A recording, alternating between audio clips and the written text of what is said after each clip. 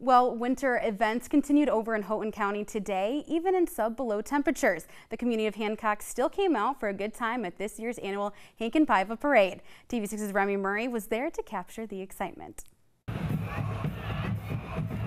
Downtown Hancock was buzzing with activity earlier this morning for the celebration of the 20th Annual Heikinpäivä Parade. Festivities kicked off around 11 a.m. at La Cantina.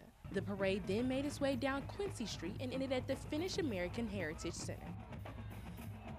It's just in the middle of the winter. It's a celebration that we can have instead of huddling inside the house.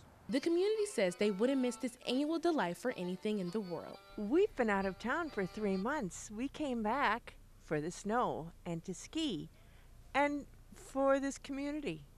Heikinpäivä is very unique, and I'm happy to be part of it. Unfortunately, the polar bear dive was canceled due to extreme cold weather, but the community didn't let this stop them from having fun with the rest of the day's activities. This area is really a winter environment, and it's the best time of the year to get out and enjoy yourself, and it's really a valuable part of the community and the times and the events that we do. So we're just honored to be able to be involved. The Heikinpäivä had fun activities for the community to enjoy inside, even if they weren't a big fan of the bitter cold. From the touring market to the musical performances, they catered to everyone. It is fun. Winter's great, and this is, in theory, the middle of it. So you celebrate the heart of winter. Hancock's Heikinpäivä Festival will continue going until February 1st. For the complete schedule, visit uppermichigansource.com.